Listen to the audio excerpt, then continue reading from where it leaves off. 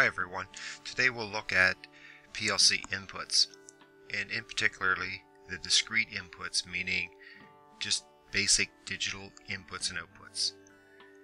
On the screen you'll see my input, my scan or my PLC, what the inputs are doing there, and the ladder logic inside the PLC.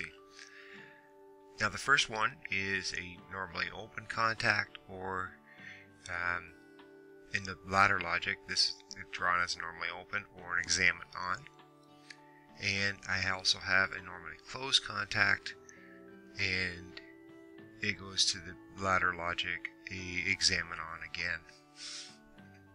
So normally on, basically, and normally off refer to the condition of the input when nothing is acted upon them.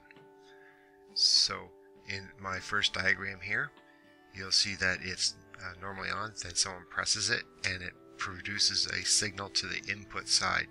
So on the PLC input card, you will actually see the light turn on as that is being pushed. And then subsequently in the ladder logic, on the normally open contact or examine on contact, when the normally open is pushed, that light turns on. Now if we take a look at the normally closed, when no one touches it, the light put is on, and then when someone energizes it, it breaks the circuit, and when the circuit's broken, the light turns off. In the ladder logic, then the examine on, because we have the signal going in through the normally closed to the actual input, the normally open contact in the ladder logic will remain on until someone actually turns it off. So this is a good demonstration of the input signals versus what the scan signal will do, and then the resulting ladder logic. And you'll notice in the ladder logic, if I were to put some normally closed contacts or examine offs, they would just be the opposite. So let's call up the program, and basically we just have the two inputs here, and we reverse the logic on the output side. And my simulator, and here I have input X0 is off and X1 is on. So in the ladder logic, X0 is off, so it's normally open. That's open, so the output remains off. If I look at the examine off, or the normally closed contact of that same input, because it's not on there, I make it on in the PLC program, and Y2 is then on, so that shows me that I can reverse the logic anytime I want. If I look at the next input, X1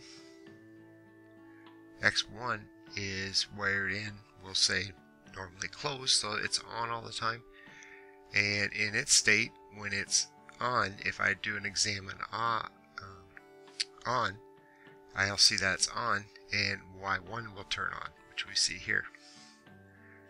If we do the normally closed contact or examine off on the PLC logic, then it reverses that logic and turns Y3 off, which we have. So what we expect is if we energize X0, then X0 turns that one on, and the opposite effect, not X0, turns Y2 off.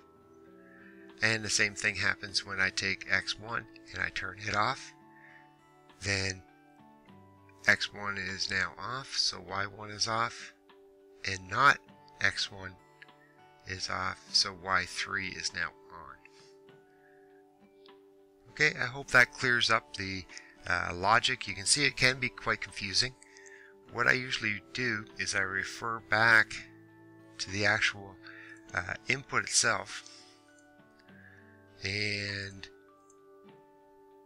I look at the actual lights as well as my wiring diagrams to try to troubleshoot, and then I can get a good handle of how things are wired and what should happen.